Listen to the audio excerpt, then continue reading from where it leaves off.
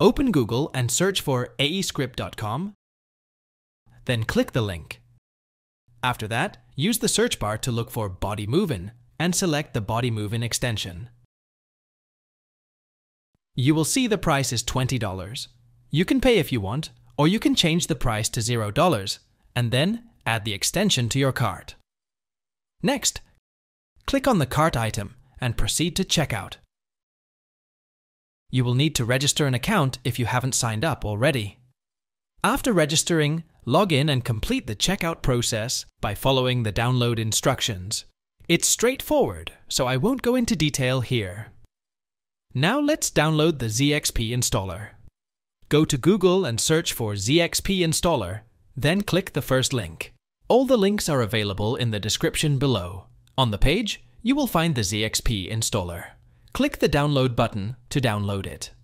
Once downloaded, open the installer. You will see two panels on the screen.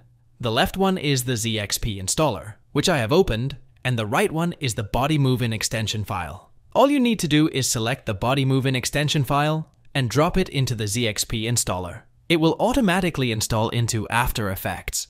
I have already installed it on my system, so I won't repeat this step. That's how you can install the Bodymovin extension.